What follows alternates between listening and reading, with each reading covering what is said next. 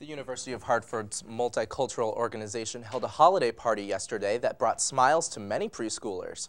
This year, the organization helped the Salvation Army Preschool, the YWCA Early Learning Center, and the School for Young Children at St. Joseph's College. Students came in and we got them seated. We had a DJ from WSAM, so they got to party for a little bit while they waited for Santa. They took pictures with Santa. They received bears and candy canes. They had a pizza luncheon, juice, cookies, and they had face painting for the first time. Teddy bears were given to the 125 children that attended yesterday's event, and the leftover teddy bears will be donated to the Women's Shelter for Children, hospitals, and churches, Toys for Tots, and to agencies dealing with special needs children. Visit our website at stn2.tv to learn more. Retail